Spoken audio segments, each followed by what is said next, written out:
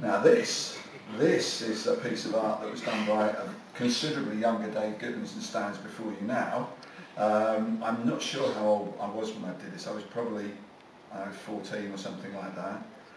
Of all the characters in Watchmen, the names of them, apart from Night Owl, all came from Alan.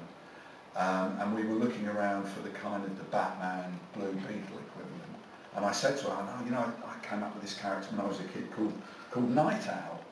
And he said, oh yeah, that could work. And then we decided that we spell it not N-I-G-H-T owl, but N-I-T-E owl, as in sort of Dr. Midnight, you know, give it a real kind of American feel. And once we decided on that, that seemed to fit the character completely.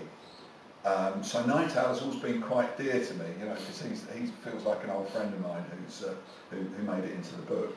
And this costume here, as you can see, it kind of resurfaced with the costume of the original Night Owl, you know, the Hollis Mason Night Owl, and it has got a kind of Golden Age feel. I think I drew this around about the time that I discovered that there had been Golden Age comics, you know, sort of precursors of the Flash and Green Lantern and Hawkman that I knew, and that they had these, you know, rather more clunky but yet very charming kind of costumes. So that was just sort of